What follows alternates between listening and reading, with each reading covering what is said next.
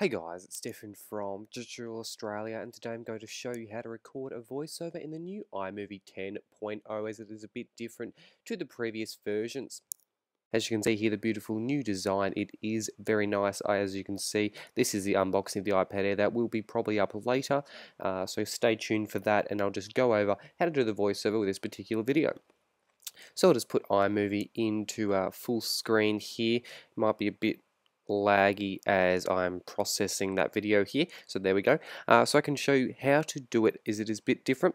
So what we want to do, the main key point we need to remember for this is to press the letter V. So once you have imported your video into iMovie with the import button up here, and you've pushed it into the project down here, you want to press V.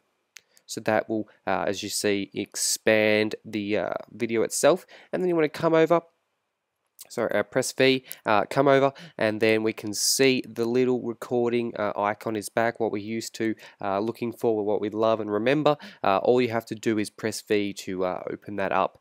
So it's actually not included on the bar as it per usually was, but you just have to press V to open it, and is actually probably a nicer and cleaner way to do so.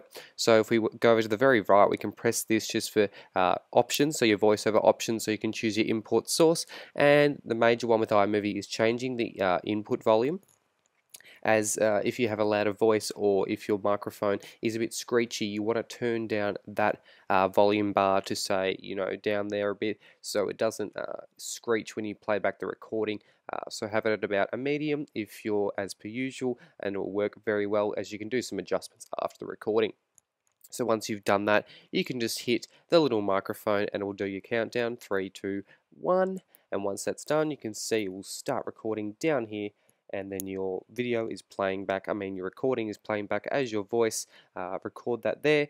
Do as long as you want. Once you're finished, hit the space bar, and you can see that is finished, the 11.1 second recording under my previous voiceover from the unboxing of the iPad Air. You can see it's underneath there. Once you've done that, you can change anything around. You can see once you click, it's a bit different to the previous iMovie versions. We can adjust the volume just with a kind of a sidebar. So you can see when it pops up there, the two arrows, when we can drag it up to 400%, or we can drag it down to anything lower. As I said before, if you're screeching, drag it down a bit.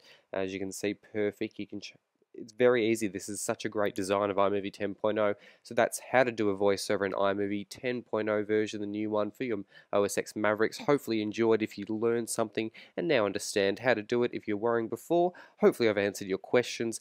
Thanks for watching this tutorial. Stay tuned to the iPad Air unboxing, and I'll see you guys in the next video.